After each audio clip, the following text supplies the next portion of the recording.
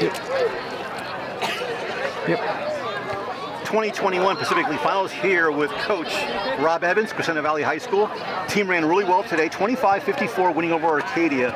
I say really well in a sense because in the big picture, the big meets are up ahead. One key thing to watch was how Rowan Fitzgerald was going to do. He's been come back from injury.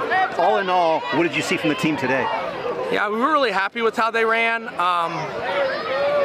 Rowan's been working out really hard, and we know he's been ready to go for a while, just kind of waiting to get him in that right spot, you know, and just kind of put a path out there for him, you know, with finals and the state meet coming up, and to be able to just, you know, take a bite out of that part of the season. So we were kind of just waiting for him to be ready to go and feel 100% ready to go, and he feels it and looks it, and the rest of the guys just ran huge. I mean, our goal for that 3 to 5 pack is always about 15 seconds, and they were 6 seconds today. So that was a huge kind of step for us, and you know, the rest of the guys, 6 and 7, were right there as well. So we're really happy with how they ran. We wanted to get after it and just kind of get our routine down going into the championship meet. So we just had a familiarity with how we approach races with the whole 7. That's kind of the first time that whole 7's really run at full strength.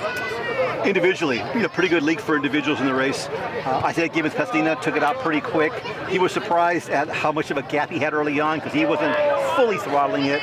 Neither were your guys in a sense. What was the approach today for your front runners?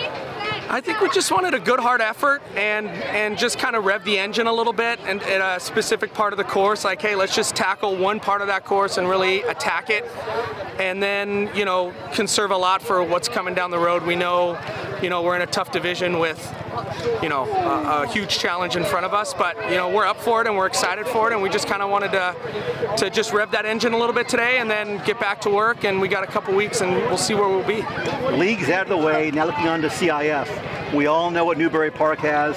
Everyone's got a pretty good idea of what the Loyolas, the Great Oaks have.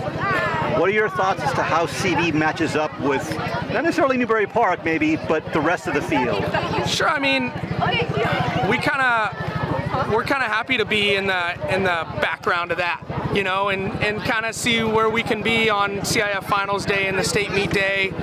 We have a lot of respect for those programs. Shoot, Lalo's been doing it for so long, and Great Oak is a machine. So, you know, we're gonna just lay it out there and see where we are and see how many red and blue jerseys we can chase down at the end, if any. So, but we're up for the challenge. Very, very careful in his wording. Hey, great job today. Thank you. Thank you. Thanks for being here.